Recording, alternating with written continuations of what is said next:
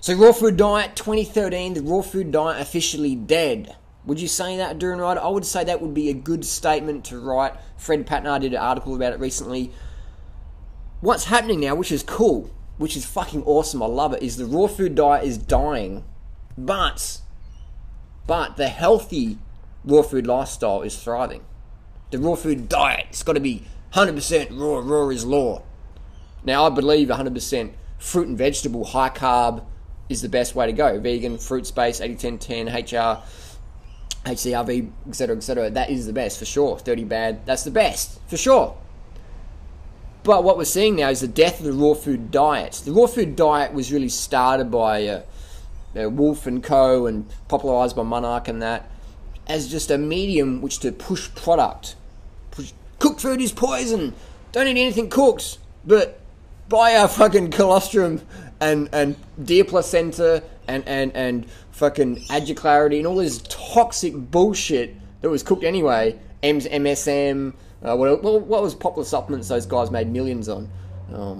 Beauty enzymes, rice protein powders, all this tocotrine, all this really expensive bullshit that wasn't even raw. Chocolate, cacao, that was one big scam. Cacao was never raw, never is raw. If you get a raw cacao bean, right, from the cacao fruit, which I've actually had in the jungles in Malaysia and stuff, you put that in your mouth, it doesn't taste anything like the cooked chocolate that's palmed off as raw. It's just one big scam. So the raw food diet is basically a marketing scam to push product out to unsuspecting health seekers. 100%. It's done to sell juice cleansers or, you know, detox masteries or detox gimmicks or retreats or whatever that aren't a long-term thing. All they do is they get people who are caught up in that fad mentality and go, I'm going to try juicing this month and I'm going to try MSM. It's just a whole market scam. The whole raw food diet is a market scam. The raw food lifestyle, on the other hand, what we teach, the fundamentals, getting your carbohydrate calories in, getting your 10 grams of carbs per kilo body weight per day minimum, if you want to be lean, fit and healthy long term. We promote objectives, fundamentals. A lot of people out there in the raw food diet world, the scammers, they don't promote any of that. They just like, just eat raw. Just eat raw and buy this and buy that. Every fucking video or every newsletter is just something to sell. More consumable products. We've got this DVD set. Now we've got the new one coming out. We've got this little supplement. Now we've got the new one coming out. It's always changing because it's always about money. The raw food diet is basically a scam in that sense that it's just a tool to push bullshit to people.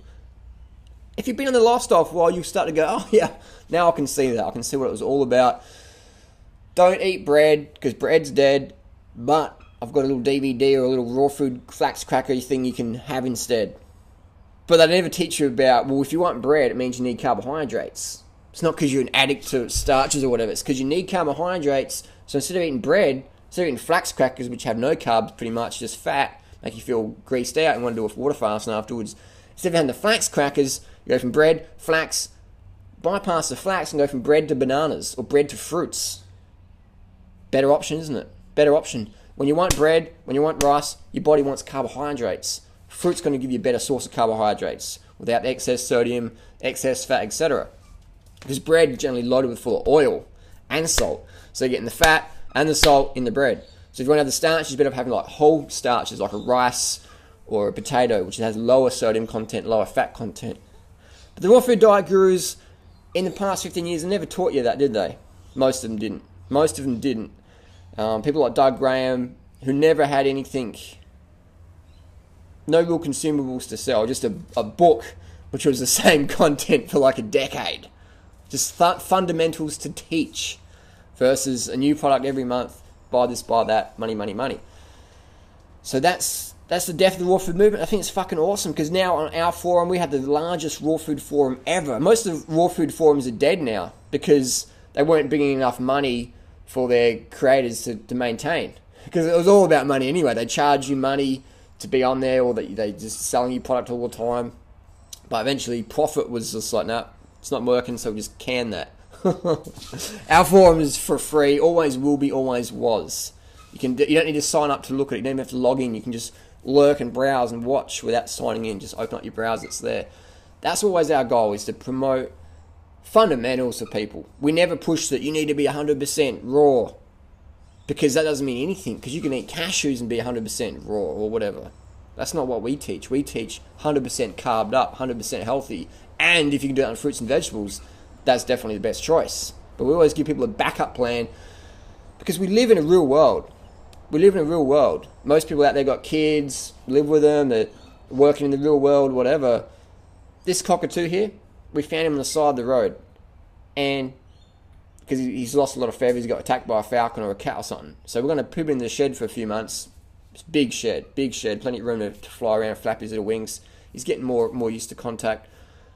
We give him his food, but in nature, he's got his food all around him all the time. A cockatoo's always got food available. Anytime a cockatoo's hungry, just flies to the next tree, grabs some nuts, grabs some fruit, grabs on the bark some seeds on the ground. Always got its food. In society, though, this food has been commodified. We live in a world where if you don't have fucking enough food, you fucking die. You die. 27,000 kids under age 5 approximately die per day from not enough food, starvation. So what we've done, the big industries just come in, just said, you can't just live on fruits and fucking corn. You got to have meat and shit. So even the people who are like starving on corn and fruit think, well, like, if I had some meat, it would be all better. Let's go hunt some chimps or gazelle or whatever. So it's just, we live in a crazy, fucked up situation. Crazy world of just foods being commodified. And the raw food diet, which is the most natural diet for humans, became this commodified thing. So if we lived in a natural world, it would just be fruits and vegetables. Always getting fruits. Just be walking through the forest all day long, just getting fruits, wild mangoes, etc. We've been out of that system for so long that a lot of those native fruits have just died off, especially with agriculture coming in there, just putting cows on there. Most of the Australian wild fruits have gone because of all the cows and grazing came in. The cows just ate fucking everything here. Just most of the native flora and actual fauna is becoming extinct in Australia or endangered due to cattle and grazing. All the grass-fed dairy industry, grass-fed meat industry is the biggest industry in Australia, biggest food industry in Australia. So we've just totally wiped out our native fruits in Australia that were there. So people go, well, if I walk outside, I can't see any fruit trees. All I can see is Walmart and Denny's. That must be my natural diet.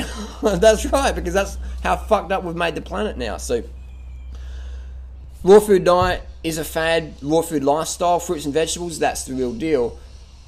Don't get caught in the trap, though. I've got to get 100% raw, I've got to be 100% raw.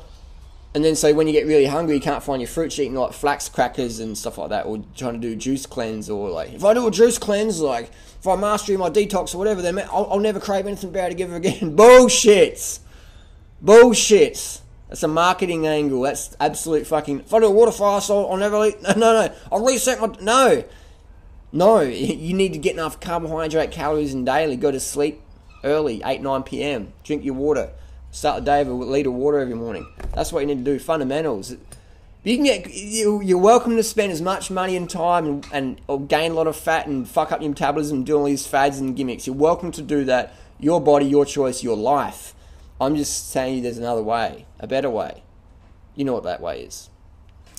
Fruits and veg, calm the fuck up. Always eat McDougall-style carb meals over any high-fat raw food. 100%. People go, I want to be 100% raw. That's just a dogma. The label 100% raw is a marketing angle. That's a marketing angle. That's not healthy if you're eating fat when you should be eating carbohydrate.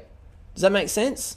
That's why you see so many people do 100% raw food, and they're just like, they're getting so fucking hungry, and it's like, oh, and then they just fill up on like heaps of Thai durian or heaps of nuts and go, oh, I feel shit. I got to do a juice fast to lose the weight. And they're just constantly yo-yoing, and their fitness is never really good. Their mood is like up and down, but they're eating 100% raw food. It's not healthy though, is it? So if you're going to do 100% raw food, that's fantastic. Be organised. It's very tough to do. It's possible to do. You just got to be really organised, have your right bananas and your dates and everything like that. Have them around the place all the time.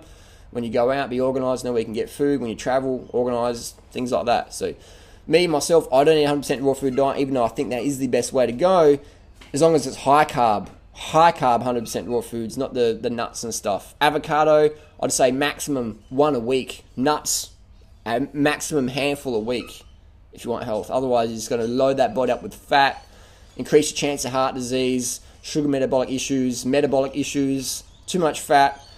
is not good. It's not good at all. Oils on a raw food diet, toxic as. Get rid of your oils, toxic as.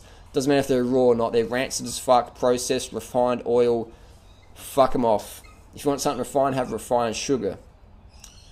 Drink a cup of organic raw oil and drink it. And then, no, actually, don't do that because you might end up in fucking emergency ward. But let's say you did do that, you'd feel like absolute shit.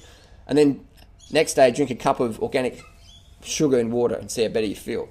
Exactly. So yeah, I'm saying that 2013 does mark the end of the raw food diet, and people are just, you see on Instagram, Instagram's getting so big, we spend so much time on there now just looking at what's going on. And you see all these pictures of slim girls eating just fruits, or they're having like a rice meal, and you see less and less of this like high-fat gourmet raw food stuff, which is just basically a fad. It's not real food, because it's basically these people teach, you can do the raw food diet and you can still eat pasta. People go, yay! But then you eat this cashew pasta or nut butter pasta with zucchini noodles, you're getting hardly any carbs, and you're getting all this fat, and you just like, over time, your thyroid's getting all whacked out because you're not getting enough carbohydrate, your mood's dropping, you're like, I need some cacao to pick me up, I need to get back on the coffee. And that's changing now. It's so beautiful to see that. Look on Instagram. Look on Instagram. It's so fucking cool that the raw food diet is dying and the healthy raw food diet is starting to thrive. The lifestyle versus just the diet. It's the lifestyles. People understand about the sleep and the water and the sugar and things like that, and the sport. That if you want to get toned ass, you got to move your ass. And you got enough carbohydrates so you can move that ass and do the squats and do the cycling, do the running up the hills and the walking around. That's beautiful to see that. And I see on people's YouTube channels, they're getting critiqued now saying, oh, you're just selling bullshit every video or whatever. You never used to see that critical thinking before. People just says, no judgment, not judging or criticizing. I'm just going to buy it and with no critical thought. I'm not a critical thinker because I'm so undercarb from following your advice. Love you. That's all going. That's all dying. That whole fakeness and marketing, that's just all dying off now. And people are getting real time. And they're getting their real results. And that's fucking, I love it. We love to see it. We're trolling the internet with the best information out there. Getting people healthy, fit, lean, toned. Without the drugs. Without the starving. Without the emotional roller coasters. So raw food diet, dead. Raw food lifestyle, stronger than ever before. People getting best results ever before. And they're having a backup plan. Versus just going 100% raw nothing. Which is good if you live in the jungle, because that's all you fucking got. But if you live in society, it's not all you got. 100% raw food diet is the hardest thing to eat ever. Because we live in society. We don't live in the jungle. In the jungle, that's all you fucking got. That's awesome. But, so now you've got to be realistic. You've got to have a backup plan. So if you're in your urban environment and you run out of fruit, don't go to nuts and seeds to be 100% raw, because you'll just be fucked up. You'll just get fucked up. Undercarb, thyroid issues, weight issues, sugar metabolic issues. Go to your McDougall's plan as a backup. Fruit up here, starches here. Simple as that. Always has been, always will be. Nuts, fats, under the screen. Under the screen. Done. Done.